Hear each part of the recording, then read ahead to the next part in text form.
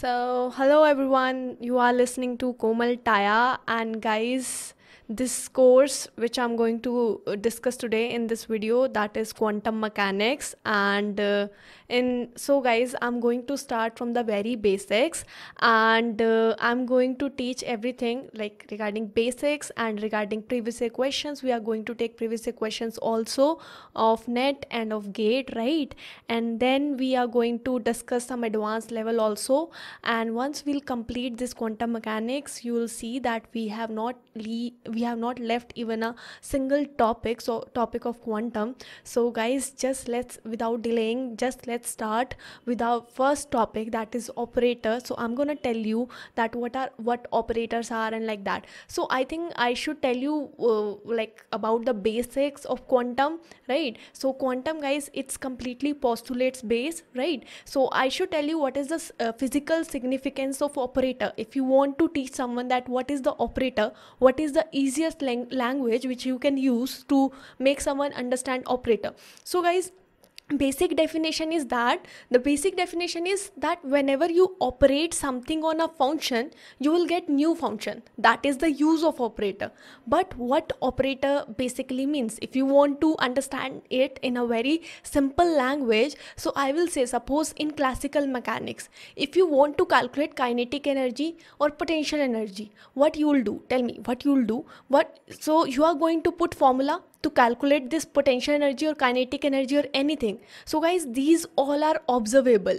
Kinetic energy, potential energy, these all are observable, right? So what we do in quantum mechanics, we are going to use operator so that we can find the value. In classical mechanics, we are using the formulas, but now in this quantum mechanics, we are going to use these operators. So we will use operator on a function and we'll get a new function. That is the sole purpose of using operator. So I think you got the easiest definition of operator, right? So let's start with our very basic operator, that is position operator, right? So guys, this position operator, which it is, wait, let me just select the pen. Yeah, so guys, this position operator, which is x, so this is x and this is y and this is z, right? So wait, let me just zoom it first.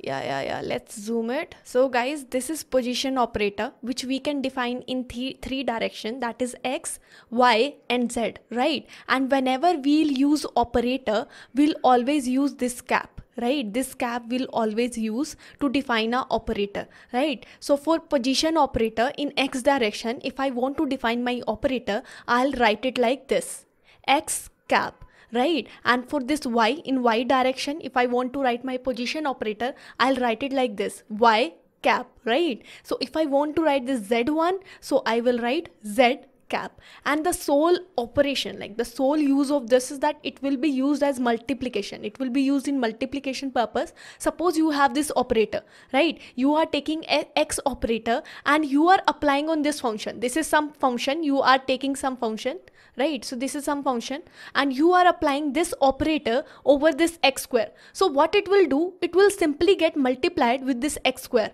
and it will be, so we can write it like this, how?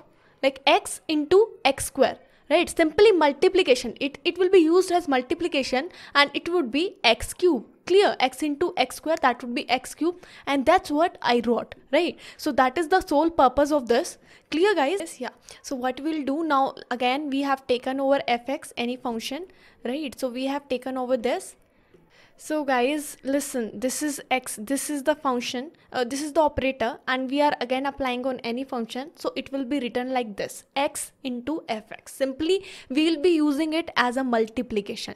Clear? So now let's see about momentum. Fine. So let's see about the momentum operator, what it does. So guys, we can write this momentum operator in three direction. If I'm writing it in x direction, so I will write it as px. If I'm writing it in y direction, so I will write as py, and if I'm writing in z direction, I will write it as pz, right? So this was all about this momentum. So what is the value of this operator, like how to write that? So if you are using px, px operator. So that means it is equal to this minus I h cut del by del x. Also guys, one thing I want to tell you, that this h cut is h by 2 pi. Always remember that this h cut is h by 2 pi, right? And also listen, also this is minus ih cut del by del x, right? So sometimes in examination, suppose if one question is given and your answer comes like this, ih cut, clear, and like your answer is this, and there are 4 options in exam, suppose a b c d, and in none of them I is in numerator, I is in like that. So they have given like this, h cut by I, 2h cut by I, 3h cut by I, fine, and this minus h cut by I.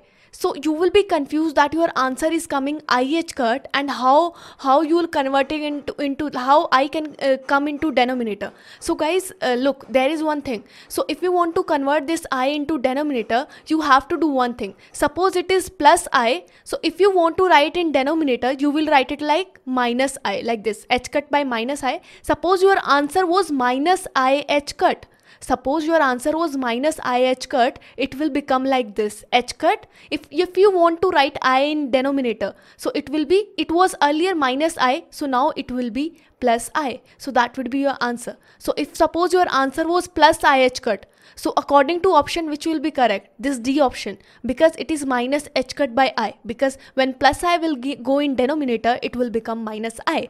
I hope it is clear to you, and this is very easy concept, so you should know about this, right? So the only value which px py these are having, that is minus ih cut del by del x, right? So that was all about this one. Also suppose if p comes, so a lot of people do this mistake that they consider sometime p as px.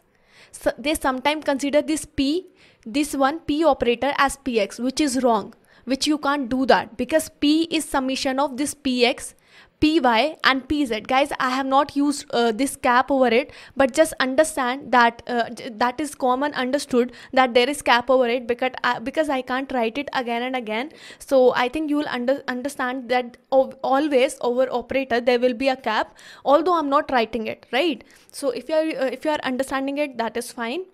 So if that the p is px plus py plus pz, right? So px is, you know what is the value of px, that is minus ih cut del by del x. So what you will do, you will write minus ih cut del by del x, right? Like this. Suppose if I'm writing it here, it will be minus ih cut del by del x, clear, and then py is there, so that would be minus ih cut del by del y again, clear, and then one more thing is there, pz, so that would be minus ih cut del by del z. Clear guys? So that is the basic, p is equal to px plus py plus pz. So can you spot something common in this equation? That is minus ih cut. Here also it is minus ih cut, here also it is minus ih cut. So what I'll do, I'll take this minus ih cut common, and everything will go in bracket like this, del by del x, this del by del x, and this minus, since I have taken minus ih cut common, this will become plus del by del y, and then plus this one, this will again minus ih cut I have taken common, so it will be del by del z. Also guys, whenever you write del by del x plus del by del y plus del by del z, so you can always replace it by this, again this one del, so you always call it del, and it will be, suppose if someone tell you that what is del, that is del by del x plus del by plus del by del y plus del by del z. So that is the operator, this one, right? So minus ih cut del, clear. So now let's go to another slide, just hold on. So this was all about all about this, the position and the momentum operator. So without delaying, let's get into more detailed thing, this one, kinetic energy. So now let's see of this one, like what is kinetic energy, how to write this, how to write it in this operator form. So this is kinetic energy operator, so I'm gonna tell you how to write that. So you can write it like this. Look, it would be, you know that what is the formula of kinetic energy, that is p square by 2m, right? Tell me, that is the formula, that is p square by 2m, obviously we know that, right? So kx, if I want to write for this kx direction, right, if I want to write for this kx direction, so that would be px square by 2m, obviously that would be px square by 2m. Clear? So that would be px square by 2m, it is square. Clear? So you know what is the formula of px, that is minus I cut del by del x square. This is the formula. So if I put instead of px square, that will become minus I cut del by del x whole square divided by 2m. Clear? So if I take everything common, this minus square will become plus. You all know that this will become plus, and this I and square, we can write it like this I square, and this h cut, this will convert into h cut square, and then this del by del x. So you will be writing this del by del x square like this, del square by del x square and divided by 2m again. So you know that I square value is minus 1. Right? I square value is minus 1. So can you replace the I square value by minus 1? So we will be writing it here minus, and it would be h cut square by 2m del square by del x square. So this is our kinetic energy operator. So whenever you want to write the kinetic energy operator, you will be writing it h cut square by 2m del square by del x square. Clear? So yeah, so wait, let me just go ahead. Yeah, so kinetic energy, if you want to write for this x direction, that would be minus h cut square by 2m del square by del x square. Clear? Right? And again, if you want to write for ky, so that would become minus h cut square by 2m del square by del y square. Clear? And if you want to write for this kz, so that would be, everything will be same, only you will be changing these coordinates. So this would be minus h cut square by 2m del square by del z square. Clear? So and if you want to write the overall, like the way we discussed in this one, p1, so p was what? P and px was different, obviously. So now again this k and this kx, ky and kz, these all will be different. Clear? So this k will be summation, sum of all this kx plus ky plus kz. Clear? So if I add them, kx plus ky plus kz, so that would be minus h cut square by 2m. So let me just write it like here. So for bio students, like I know some bio students face difficulty in this basic mathematics also. So I want that this bio students also get benefited. Right? So if you want to write it, so you are simply writing the formula. So kz is minus h cut square by 2m, that would be del square by del z square. Okay, so if you take minus, can you see one thing common in all three? That is minus h cut square by 2m. So if you take this common, minus h cut square by 2m, so inside the bracket, so it would be del square by del x square plus del square by del y square plus del square by del z square. Clear? So guys, tell me, so earlier when I told you this del is del by del x plus del by del y plus del by del z. Clear? So that was this. Clear? So if you want to write for this del square, so that del square will become del square by del x square plus del square by del y square plus del square by del z square, and the overall formula becomes like this, minus h cut square by 2m del square. I hope these things are clear to you. These are very easy, basic concept only. Clear? Only very basic concept. So I know you must be knowing about it, right? But if you don't know, so it's I think it's clear to you. And if you have any doubts, so you can ask me in the comment section. So if potential energy operator comes, so how you will do the thing? Clear? So guys, potential energy is this. Wait. So guys, now this is potential energy operator, right? Again, we can define it in three directions, that is Vx, Vy, Vz, and the function of it is also multiplication. Suppose you write Vx, Vy. So if you write the overall one, that would Vx plus Vy plus Vz, as we did in momentum one, linear momentum one, and this one, the kinetic energy one, right guys? So one thing I just want to tell you, that whenever you talk about the potential energy, so basically if it comes in this SHO, for translational motion it is 0, right? But for this SHO, what is SHO? It is simple harmonic oscillator. Simple harmonic oscillator, this thing will study in details later on, right? But this is simple harmonic oscillator.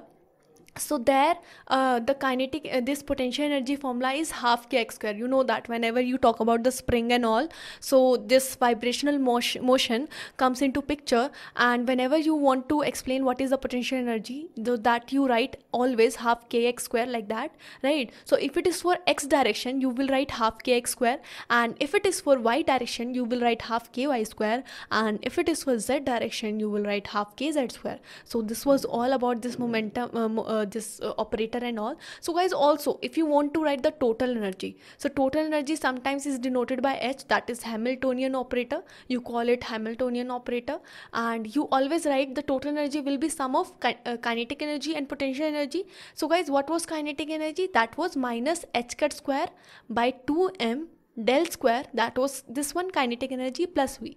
Fine. So guys, this in questions, basically no question will come from this one, but I just wanted to tell you that what is Hamiltonian and this energy, that would be sum of this kinetic energy and potential energy. Yes, right guys? So let's see one more thing more.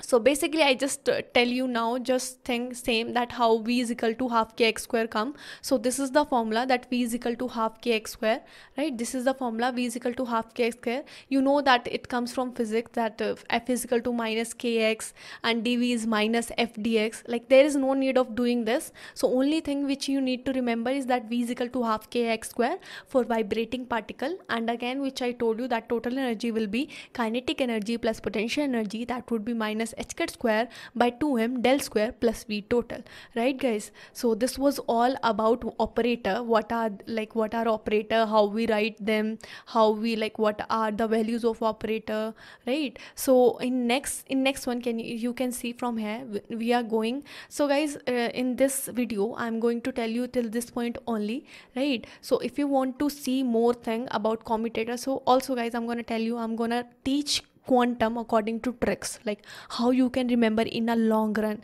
So I'll be teaching everything according to tricks. So I have very brilliant tricks regarding this commutator and this commutator and Hermitian operator. So I'll be telling you. For that you have to watch my next lecture, and next lecture link is like around here, I don't know, right? So you can see that. So you will be clicking on that link and you will be heading to the next lecture. So next lecture will be starting from commutator, and I'm gonna this is already uploaded, the lecture is already uploaded. So you just have to go to that video, and I'm gonna link it up. It will be here, like around here only. You can link it up, you can click on it, and you'll be redirected to that video directly. So in next video I'm gonna talk about this commutator and Hermitian operator. So that's it for this one. Yeah.